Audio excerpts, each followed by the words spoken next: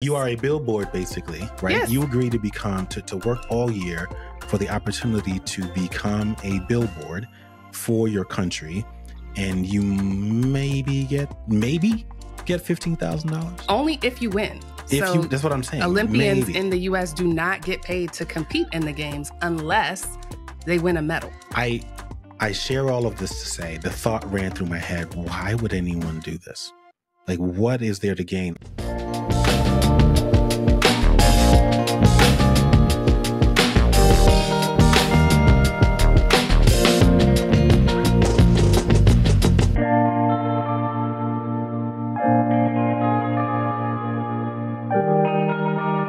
Welcome to the Rich and Regular podcast, where we explore life at the intersection of money. I'm Julian. And I'm Kirsten. And today's episode is going to be a little bit of a mishmash of what's on our mind. We're giving you Mishmash? Mix mash? Mashup?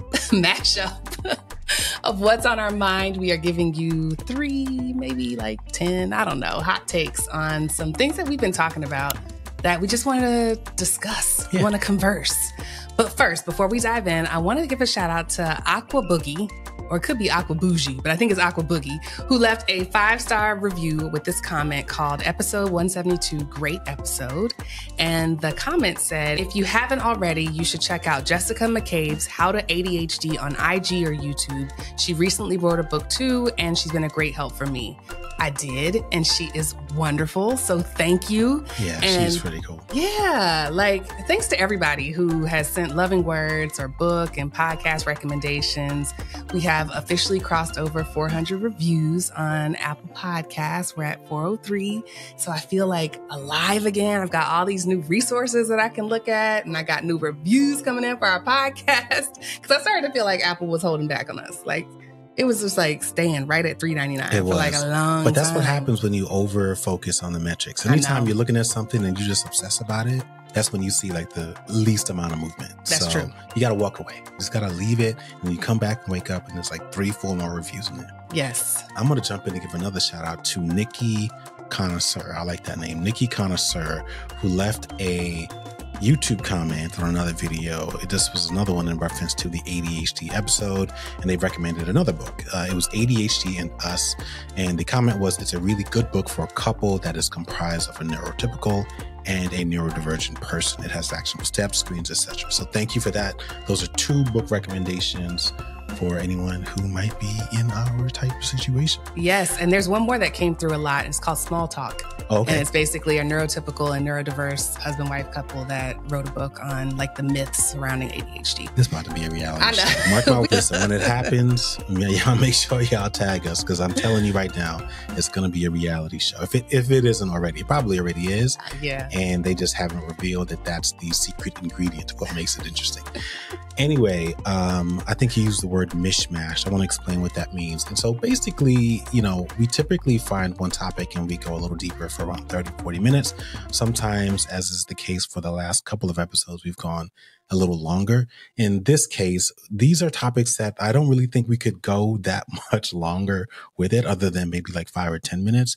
And oftentimes we're really interested in something, but we don't really have a place for it. We don't know how to turn that into an entire podcast. And so we said, well, why don't we just mix them all up and make a cocktail of topics that we can kind of squeeze into one particular episode. And it also gives us an opportunity to react, I think, in a little bit more real time with whatever might be hot. And so it is early August, and unless you just aren't watching television at all, there's lots of things going on, one of them being the Olympics. And so we're going to talk a little bit about that, as well as a few other topics of conversation. And so before we do that, just let us know, what do you think? This is a model that we should be doing, incorporating a little bit more. I think we're going to do it anyway, right? Yes. We're going to try it out a little bit more. She's very excited about it.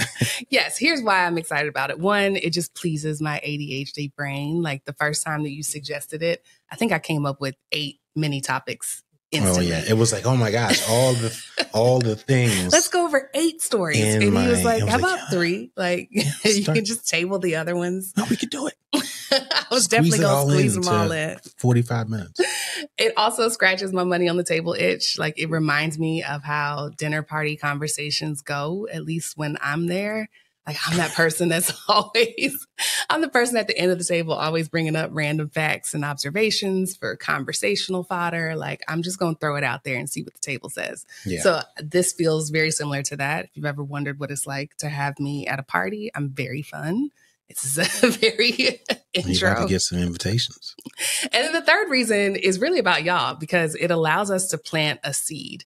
We talk about how the pace of change is like so fast. And what that means is that sometimes the lesson or the insight hasn't been fully formed yet. It hasn't developed yet. Like we're still mid whatever change this is going to be. Yeah.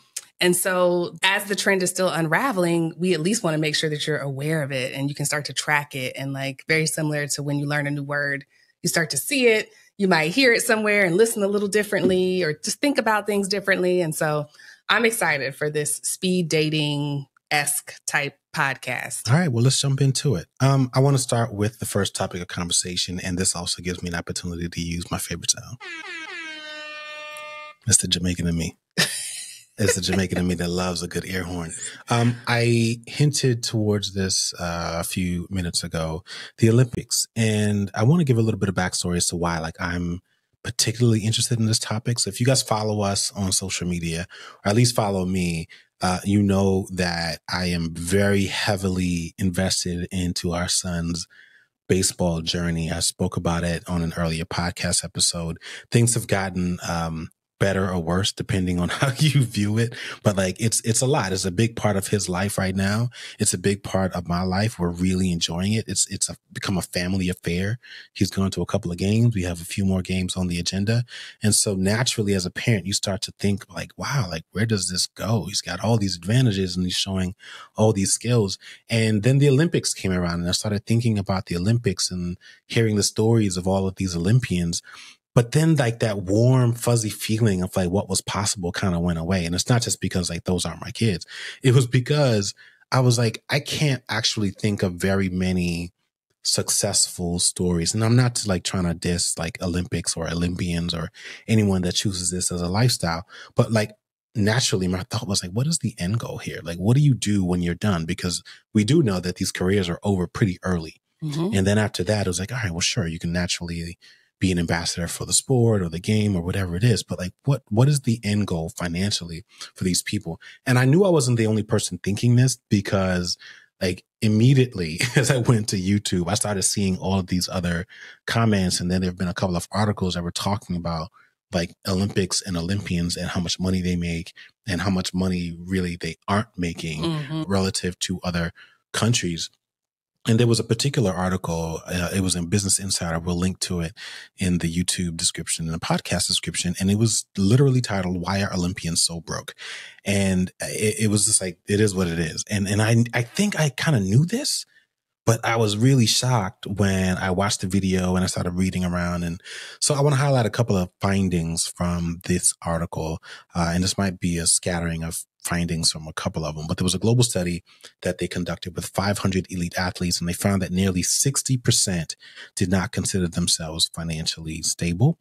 50% of track athletes who rank in the top 10 in the United States in their event earn less than, drum roll, I don't even have to say that. I actually have a drum roll, but I don't feel like pressing it.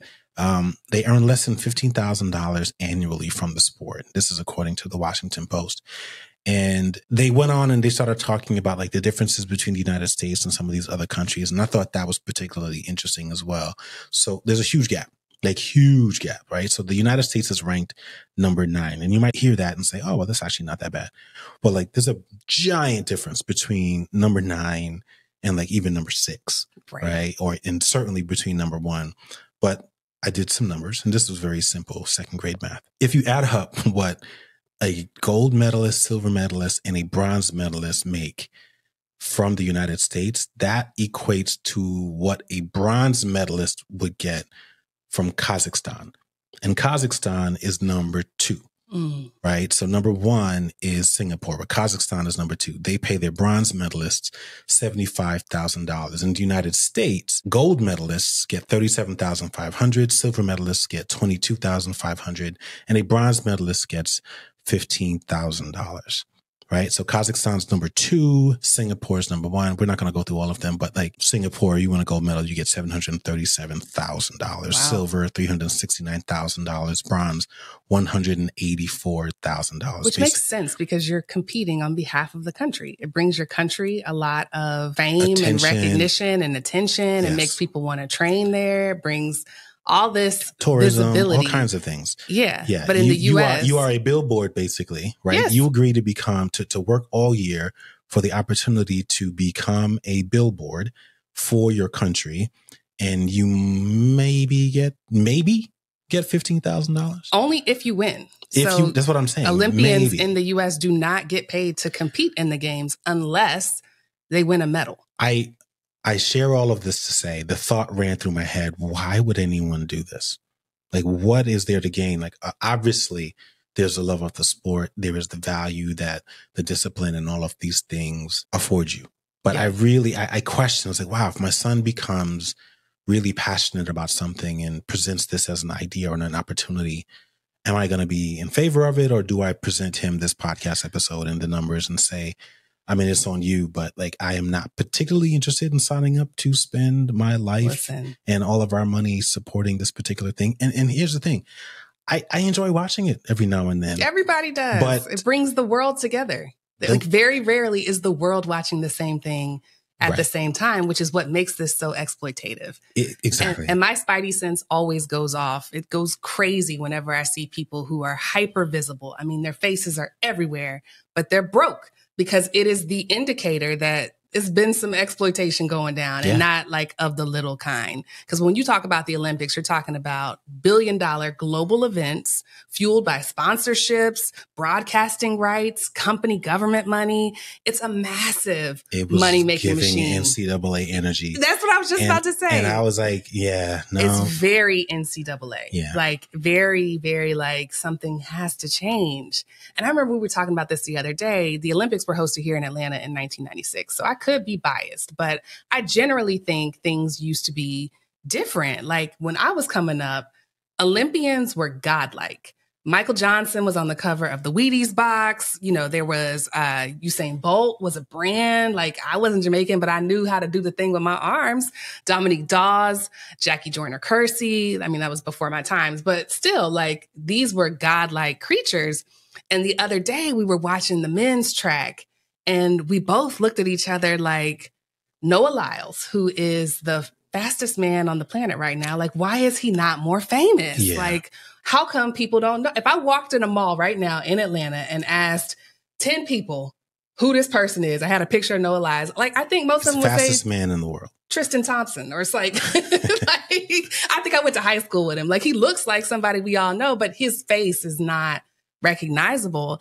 And I think there's been this whole shift around sponsorship dollars, around funding for these Olympians, because people talk about sponsorships like they're the end all be all. Like, okay, you don't make money from the games, but Nike sends you a check or Reebok sends you a check, whatever. But the reality is there's Maybe, right? Like, there's a post-Olympics cliff. So a lot of sponsorships are tied to the athlete's performance. And so if you don't win, it can dwindle really quickly after the game. A lot of sponsorships are focused on the Olympic cycle in and of itself. And then there are some sports that are more popular than others. Like, Nike might have blown the budget on the men's basketball team and they don't have any money for Noah. Or maybe they're sponsoring something else, gymnastics, whatever. It's just not as simple as it sounds, like, even for the fastest man in the world. Yeah, I really wish I'd come across this data like when we were writing the book, because I without question would have written about this or like drawn a comparison between this and what I think so many people are doing in their professional and their academic careers, right? Like, this constant pursuit of excellence that we see so many people do. We talked about this in Money on the Table season 3 as well. But like, there just has to be a limit, I think. And I don't want to dissuade anyone from pursuing their passion, right? But like, it just very much, it was triggering, right? Because we talk a lot about excellence and certainly like Black excellence. And then this kind of rubs up against the idea of like hard work paying off. And, you know, if you pursue your passion, then, you know, it never feels like a day of work. And I was like, well, tell that to the person. I should have screenshotted it, but like, tell that to the person that was on Twitter earlier today that said she was getting ready to compete. And she was also very clearly saying that She can't but pay I rent. don't know how to pay my rent. Yeah. So you saw that too, right? Thank God for Flavor Flav. Flavor Flav jumps and in. Alexis And Alexis. what's his name? O'Hannon or Ohanian? Ohanian. Olympian? There's a Y in there somewhere. But Serena Williams' husband, who jumped in and said, yeah, I'll split it with you, right? But like, this is shameful. It's shameful. This is shameful. And to your point, this is wildly exploitative. And so I'm okay with being misinterpreted, because I know ultimately what I really feel like I'm doing is standing up for these people who have dedicated their lives to this sport on behalf of their country, and they're struggling to pay rent. I mean, there was an article, I think, or another article or video that we saw where there was someone who said, yeah, like they do DoorDash or something like that. Can you imagine a literal Olympian delivering your DoorDash? They do because a little bit of everything. do. I used to work with a former Olympian. He had stopped like competing, but he had been to the Olympics in his youth, and he had a job just like me. Like, yeah. And again, this is why I presume, there's probably a gold medal on eBay right now. Oh, there might be. That somebody could buy.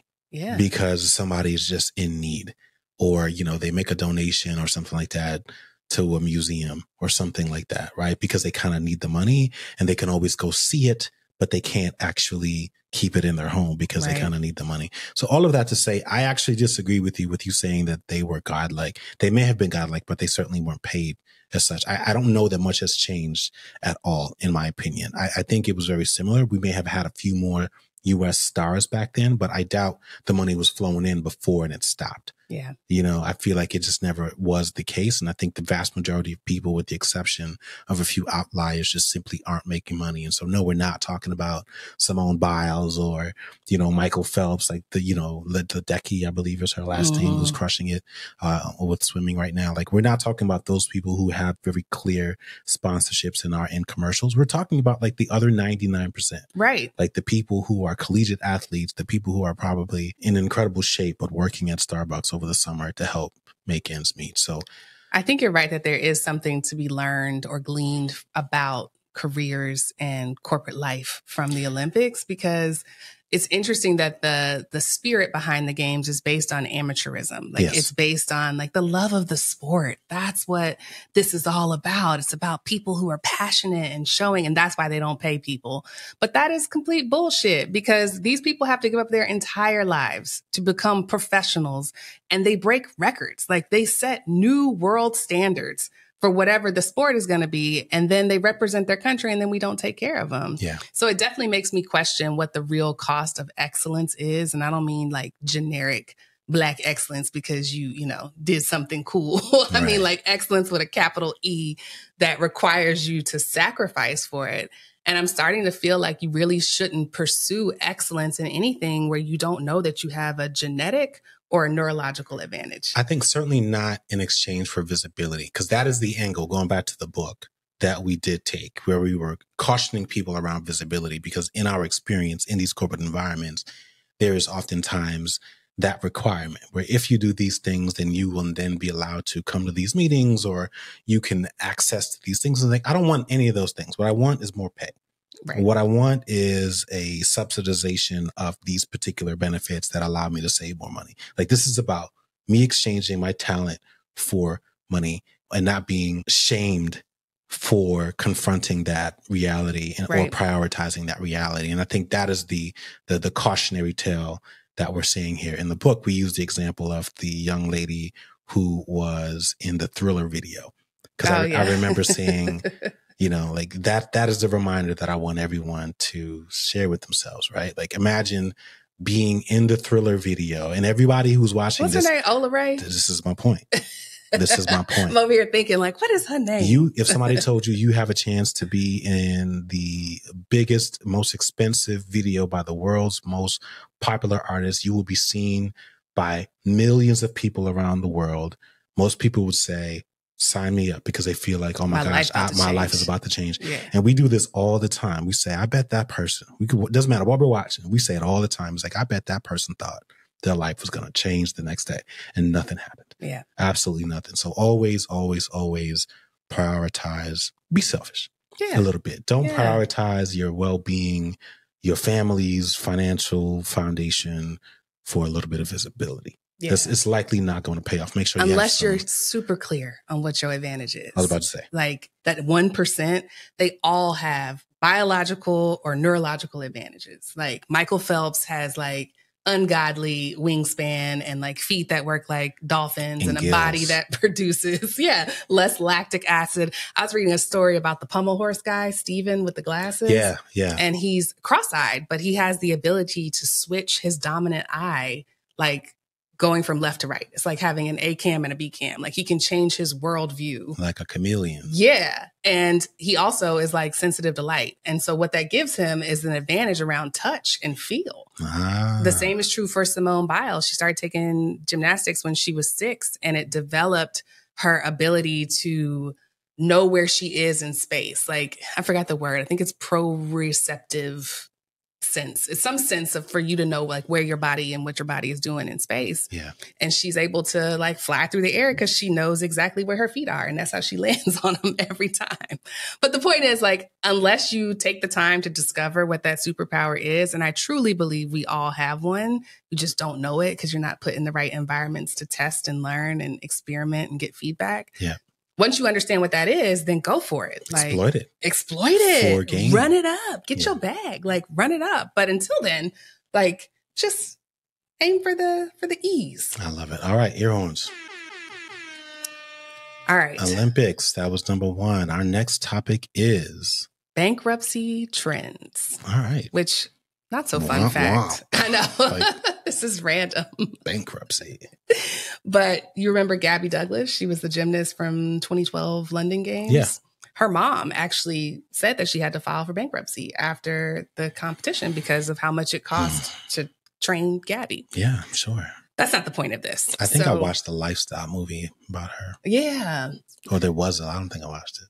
There probably was one. I remember something too. Yeah, because I don't know anything about it. I was like, I don't think I watched it. Yeah, because she had to like live away from home for like 2 years. I didn't watch it because I don't have any memory of it. Okay, bankruptcy trends. So bankruptcy has been on the rise for the last couple of years, but I looked up the first half of 2024 and commercial filings, so Chapter 11 is up 34% year over year, and individual filings are up 15% just in the first half of 2024. Now, on the commercial side, they're positioning it as like interest rate driven. A lot of companies who were hoping to see the rates lowered that didn't see that. They don't feel any hope. So they're just go ahead and like tapping out. But on the personal side, it's a mix of things. It's all the things that you've heard about causing economic struggles everywhere else. You know, inflation, credit card debt, student loans, all the things. But here's what made me want to talk about it today. There was a brand new research paper that has finally shown the impacts of legalizing sports betting. And they found that legalized sports betting increased bankruptcies by 28%. 28%. So when you've got this steadily increased thing that's already happening, it's already part of the culture and the zeitgeist, and then you add this like flame of legalized sports betting, it made me wonder, do we think the stigma around bankruptcy is going to start declining? And the reason I say that is because as I'm reading the stories, as I'm listening to people talk about it, the word relief is a really common word that people use to describe it. And whenever you see trends like this, where something that is morally shunned upon becomes more and more popular, it means they're either going to make it harder to do, they're going to make it easier to do, or we're just going to normalize it. And it's just going to be another thing that people have as an option. Yeah. It feels the same way that divorce did like 15 years ago, where it used to be, you know, very like, kids are not going to be okay. You're not going to be okay. What about the family? To now people have like parties celebrating it. There's women who are all, you know, excited about the new beginnings. Like, yes, there's some collateral damage, but at the end of the day, people are okay with it. Yeah. Even though there's a moral argument against doing divorce or bankruptcy, they're both like perfectly legal. And I'm wondering with these trends, like, will it start to be encouraged? I think that's a really good observation. And I would agree with you. It's like the relationship between credit and bankruptcy, right? Like it's almost like the end or the result of, you know, prolonged periods of time where things aren't really going well, similar with divorce, right? But I think you're right. I think we'll likely start to see enhances in technology and, more content being created about bankruptcy and how easy it is to do now. And very similar, like what we saw with credit relief and credit repair over the last 10 years. Cause like once there's an opportunity to make money off of it, that's exactly what people are going to do. And that I think is going to set the tone for what they do to attract more people into the process. And so, that's the American way of solving things. Like they're not going to remove the thing that's creating the damage. They're just going to create a market to take all the people who are being damaged and move them into another thing that will allow them to continue to spend money, even though they haven't really learned anything to improve or they haven't put up any reinforcements or anything like that. Yeah. And so, that would be my prediction if I had to kind of create a little bit of a crystal ball. And I think culturally or socially, I think you're right in that there will just be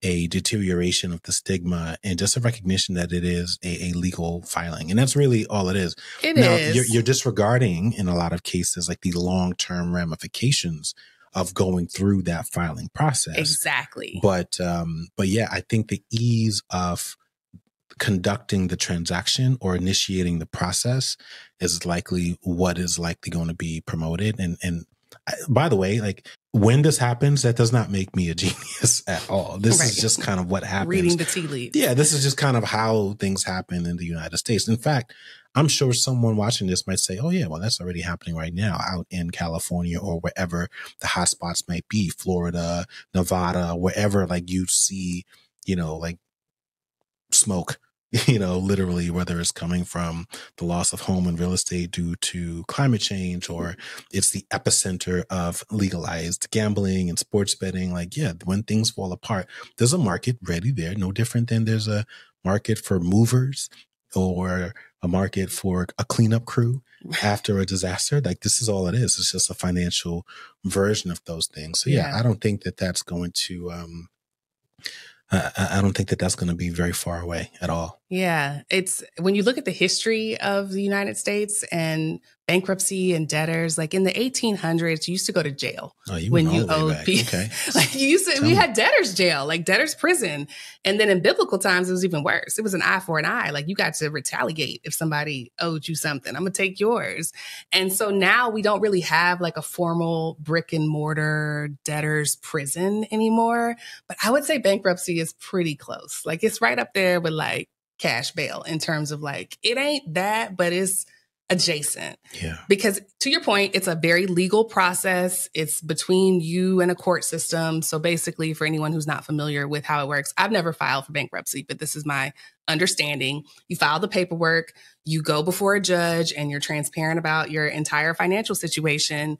And then the court takes all of your assets, the things that you own, and liquidates them. They sell them, right? And that's what they pay your creditors back with. Yeah. Sometimes it's something, a lot of times it's nothing, but they're going to take whatever you have and try to make things right with your creditors.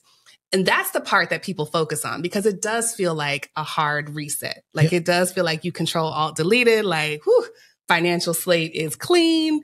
It's my chance to start anew. Like it's a new beginning. It is, except it's really also very difficult for you to qualify for a loan. That's it. Right. The and consequences. So you really better be in a position where you are able to fund your life through other means. Yes. And you really better hope that you develop the discipline to manage a budget and any amount of money that you already have, because your ability to borrow money is going to be practically impossible. It's not just borrow money for like the next decade. You're right. It's renting an apartment. It's applying for jobs, all those things. It's not just about losing your belongings. Like it truly is a financial scar. Like what was that show where he had the scar across his face that everybody could see? It's a financial scar that's available to so many different places in society, different lenders, different decision makers. And it tells people that you had a hard time at some point. Like you went through something. It's and you are not credit worthy. Yeah. And I almost said trustworthy because like that's really what they're saying, financially trustworthy. They're saying you are not credit worthy and it's like an admission of guilt. It's like going to court and filing guilty and say, yo, I did it. I don't know what I'm doing. Like it's a wrap. Yes, that's me. You know, I did it. And there's certainly is beyond a stigma. It's just like, to your point, a scar that is, it's like an asterisk on your name and your application and your credit history going forward. And it takes a really, really long time for that thing to go away. I do remember we went back and forth about doing an episode, and we may actually have to go a little bit deeper on that. I have not explored bankruptcy as a topic in a really long time, but I think now, given the trends that you just said, maybe a really, really good time for us to revisit that, just to help people better understand the differences between the chapters and all that stuff. I need to like dig deep on it myself because it's been a while, but and why judging people who take that as an option is really tricky. Yeah. It's really tricky. It's easy to feel like you're on higher moral ground because, you know, if you borrowed it, you should pay it back.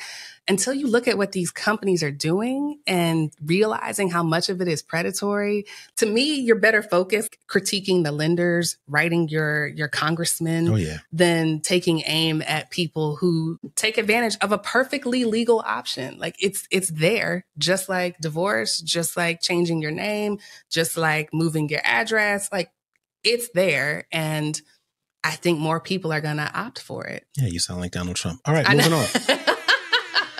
Let's go. So the third topic that we're going to talk about today, and this one's really interesting. I dare I say maybe a little complicated, so we may have to do a little bit of explaining, but we'll see. Okay, so first let me start with talking about dynamic pricing. So dynamic pricing is basically when businesses increase a price to take advantage of higher periods of demand. Yes. Right. You see this on airlines. I was just about to say, there's like, you want to travel over Labor Day. Guess what? You and everybody else, that same seat, that same flight, that same airline at that same time is going to cost you 50% more on that particular day. And it's typically based on inventory. Right. We only got 3 seats left and it's 14 of y'all that want them. Right. I'm going to raise the price and see which 3 of y'all is going to bite. Right. So, and this is very much data driven, right? This is what's like underneath all of this. Then there's personalized pricing, which is kind of like its creepier cousin, which is like, you know, this is the price that I'm just going to offer you for really no reason other than the fact that I know a lot about you. Yeah. And I think you like this and want this. And so here's a little something that I think you might want to take a look at. And you let me know if you feel like buying something today. It's very sophisticated. It happens like pretty regularly. And, you know, I don't think people even realize that this is happening. Like most things at the intersection of finance and technology, like you don't realize it's happening. You just think that what you saw is what everybody else saw. And it's like, no, that was the price for you. Yes. And that's the difference between dynamic pricing, which is based on inventory, and this personalized surveillance pricing, which is based on you as an individual. Your tendencies, your desires, your willingness your credit to history, pay. Your demographics, your location, everything, your spending habits. Yeah. So what's happening now, and the reason why we're bringing it up is because there's now surveillance pricing. And this is basically a very mysterious data-driven algorithm, AI, like if you can imagine, you know, anytime you're talking about these things and people, you know, immediately start to defer to social media and maybe like Facebook advertising, which sort of touts itself on its ability to present certain advertisements to people based on like a really, really deep, rich, like set of data. Well, this is starting to happen now, like not just in advertising on social media, but just pretty much everywhere. It's like the new, more sophisticated way of marketing. It's becoming a problem. And so the FTC, like surprise, surprise. It's a problem because we don't know how it works. Yeah. And they won't tell us. They're like, it's algorithmically, artificially intelligence combined with other technologies. It's like, well, how, Sway? So you're monitoring people and then presenting offers to them, right? That sounds enemy of the state. So the FTC just issued an order to last week 8 companies recently to basically say, hey, man, we want to know a little bit more about what you're doing and why, how. This is all really as they are, in my opinion, still trying to figure out and catch up with these tech companies who are like completely zoomed past the government. But they're like, yeah, we've got like concerns around privacy and competition and just kind of protecting our citizens as consumers. And so they're basically just starting to dig into it. They just this filed. This is a great example of what you were saying earlier today, where it's like, all right, we can talk about these things, but like you might not actually see anything really done until, you know, maybe a year from now, if you're lucky, assuming it becomes a hot topic of conversation in the broader political landscape. But like, look how long it took them to get Ticketmaster to be transparent about the costs once they add in all their fees and stuff. Like, it takes a while. But everybody's been noticing this for the last couple of years. You can't go nowhere without somebody saying, like, I did not search it, but I talked about it and it showed up in my feed the next day and it was on sale. And so, like, lucky me, I bought perfect timing. Look at God. I was like, nah, that wasn't God. That was not God. That was McKinsey. that was Accenture. Yeah. JP Morgan and American Express teaming up to present you with an offer. Surveillance pricing. And that is what the FTC is researching. You know what this makes me think of? This makes me think of the people who put emojis over their kids' faces when they post pictures, or, you know, they have all these locked accounts on social media where you can't see nothing. I'm here, but you can't see me. I got my Invisa spray on. Yeah, all because they're notoriously private, quote unquote. Meanwhile, they universally accept all the cookies on every website, which basically allows websites to track your online behavior and create detailed profiles about your activity. Downloading apps and playing games. You use single sign-on every time and tether your Gmail account or your Facebook account just to get a login, which is the equivalent of giving like the Amazon delivery driver your key and expecting them to just like put the mail in. It's a lot of trust there. Like, don't look around. Don't look around. Just put the mail in and go. They keep location services on every day. So these companies are familiar with where you go, what time, how long you were there. Automatically connect to public Wi-Fi with a VPN. So your browser history, your financial documents, all this is up for sale. And the point is, like, yes, that was a slight read, but don't come for me if you're an emoji face poster. Like, I understand your reasons. It's just that I only agree with like one or two of them. Most of them are just like, I don't know. The larger point here is that our privacy has been up for grabs for a solid decade, if not more. Oh, I was about to say it's a lot longer than that. Probably close to 20 years, but I'm giving us a little bit of leeway because they didn't have anywhere to store all this big data, certainly didn't have ways to access it. Now they do. And so the photos, your profile is like the least of your concerns. This is a problem. And it's also not new. Like, they've been doing this for a while. We're just used to surge pricing being based on inventory or being the benefactor of it because you got a discount. Like, they offer you a discount because they know you got good credit, or they offer you a sale because they know you're looking to buy within the next week. So you've benefited from it. Now what we'll see is that actually you can afford to pay a little more than your neighbor. And you will, because that's what we taught them the last couple of years with inflation. That's why our interest rates are crazy. Yeah. And the other thing is that this is not illegal. It turns out that discriminatory pricing is only illegal for some goods. So things like houses, like big assets, big institutional assets that are like underwritten by the government and its loans. That's where it's illegal to discriminate based on price. Yeah. For the can of beans or your beach towel or your Bluetooth speaker, there's no rules. Services for sure. Right. And to your point, like, we've already shown that in many cases we're willing to do it. And so if you were willing to do it once, like, they're like, well, why not? And do it again. Yes.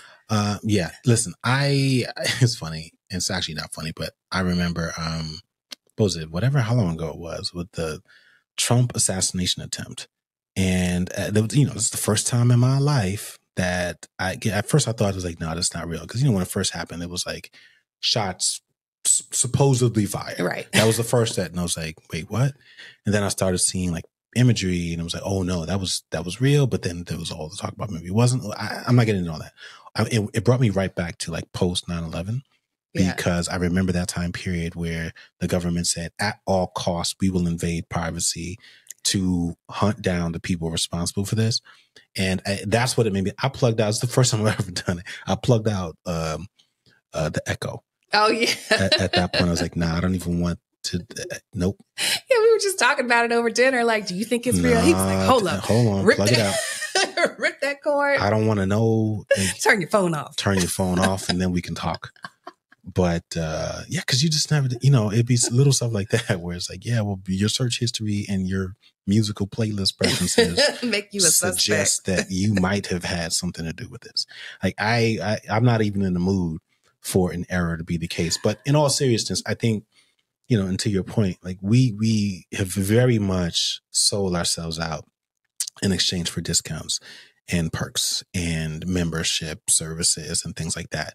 And so privacy without question is going to be hopefully at a premium. And you know, well, it's at a premium now, right? Like we generally just give it away, right? You assume privacy, but like you really don't have much. And so it's all kind of connected. Like the fact that we have openly and willingly engaged in all of these acts online have essentially given carte blanche access to a lot of these corporations to use that information everywhere to help increase profits, which comes at the expense of consumers and certainly comes at the expense of our privacy. It's one of the reasons why, and we only scratched the surface with it, but when we launched the financial technology toolkit, it's really just to kind of help people catch up a little bit and say, hey man, like this is not new. Like I remember we went back and forth around it, like whether or not we should even do this, because surely everybody knows it. And then I learned pretty quickly, like actually no, there's a lot of stuff that was really new that people hadn't heard about, but there were things that I've known about for like over 10 years that a lot of people really just hadn't a chance to kind of dive into. And they're already using these things and they're completely unaware of how it's impacting their financial lives. And so we will add that toolkit to the link as well. If anyone doesn't have it and you want to get it, you can use that toolkit. It's free. It's basically a quick catch up of all the different financial and technology tools that you could be using to help you save, invest, and protect your money. I think the protect part was like one of the most overlooked aspects of that conversation. We also did a podcast episode about it, so you can go back and listen to that if you want. But we talk about all of the different things that you could and at this point should be doing in order to ensure that you're at least clear on what you're sacrificing and where you're at risk. Because I think many of us are prioritizing other more, let's say, visible or physical risks in our lives. Like we know to be safe for certain things, but we are pretty reckless when it comes to protecting our finances, certainly from a digital and an internet-based or mobile phone-based standpoint. So yeah, I'm not surprised that this is surging. No pun, pun intended. I'm not surprised by that. I think I'm not surprised. Again, this is a natural byproduct of where we are. And, our government is always going to be behind the eight ball. You know, these tech companies are moving at a pace 100 times faster than watchdogs are able to do, which sort of gives criminals an opportunity and a head start to kind of get ahead before the general public does. And then they start doing really sophisticated things to help get your money, especially during periods right now where people just don't really see it happening. You get a text message and you think you're doing the right thing to support your local councilman because you want to support this candidate, or you're grinding to find a job and you think you're going to a website to fill out an application. Meanwhile, you literally just gave someone your name, your address, and all your of the political information that they need in order to assume all of your passwords. And by the way, that same password is one that's used for 10 of your accounts. So now I have access to all of it. Listen. And your money is wiped away and you don't even know what happened. It's not like some skeleton pops up on your screen, and says, ha, ha, ha, ha, ha. Like that's what happens in the movies. Bitch. It's just gone. You don't find out until maybe you never find out. Later. You just get annoyed by being inundated by other political candidates that you've never even heard of. Yeah. Or, I think about even the season that we're in now. By the time Bo is able to vote, I don't think we'll be doing all this. Like I had a Zoom call and then donated money and gave away my email address. And now they can email. Now this party has my email address, right, and can shape the things that and can share it with thousands of other organizations. And you wonder why you receive 100 text messages. It's every single day. crazy. But even beyond just like the cultural and how it shapes our country, when you think about how it's going to affect you on an everyday basis, the biggest issue is that you don't know what you're paying for anymore. This is slowly chipping away at the idea that the price of something is based on what it takes to produce and a reasonable amount of profit. What this is saying is like, the price that you pay is strictly based on whatever value they've determined that you're willing to pay for it. Yep. And that's what feels like a violation. That happens in B2B business transactions, which is why the sales cycle is like months long, because it's not meant to be impulsive. It's not meant to be invasive like this. When it's on an everyday basis for your everyday goods, it feels like it's a violation. Like, for example, Uber was accused of using surge pricing on people's rides when their battery was low because they knew they were desperate. You knew you needed a ride. You knew you didn't have time to shop around. And so, like, let me charge you this. And there's always going to be a group of people that think that's strategic. That's brilliant. Like, they're going to win an Ad Age marketing award for that. And then there's always going to be consumers who will gladly pay it because, like, it is what it is. Money ain't a thing. Like, you got to live a little. Those people will always exist. But at what point does it become predatory? When there's no regulation, and I'm not like pro-regulate everything, but when there's no rules, there's no boundaries, how do you know that it's not going to be when you're 10 centimeters dilated, the delivery is now 14 times more? How much you willing to pay for oh, you got an emergency? Some medicine. You got a knife in your head? Like, where does it stop? And that's really, you know, based on history, based on things that like college education and eggs 2 years ago. Like, we know that these companies just really don't have the wherewithal to stop it themselves, which is why we focus on technology. If you don't have a price tracking tool, get you one. Honey is an example. If you use Amazon, they've got Camel. If you just Google price tracking tool, like several will come up. If you don't have one, go ahead and download that on your Chrome. I know I'm giving away information, but like at least helps you track in the interim.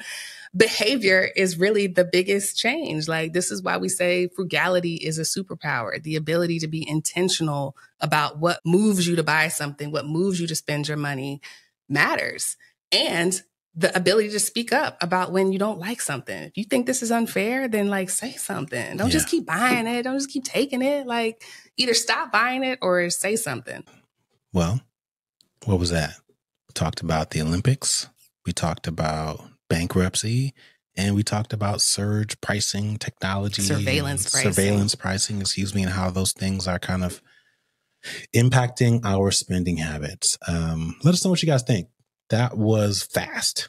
It was fast, and I wanted to keep going. I could tell you wanted to keep on going, but I think we're going to stop this. I don't quite understand the format yet. Yeah, she's like, what's the next one? Yeah, like let me air horn you. There were a couple of them where it's like, no, this could be a whole podcast because I got something to say. Clearly.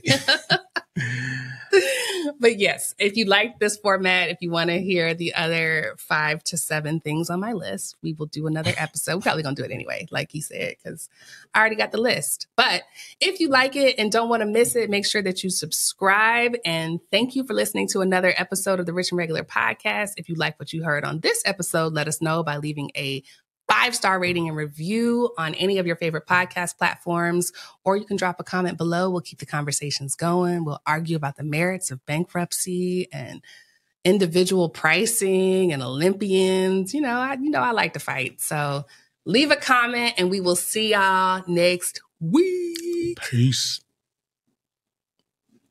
If you like videos like this and want to see more, make sure you click subscribe and turn on notifications.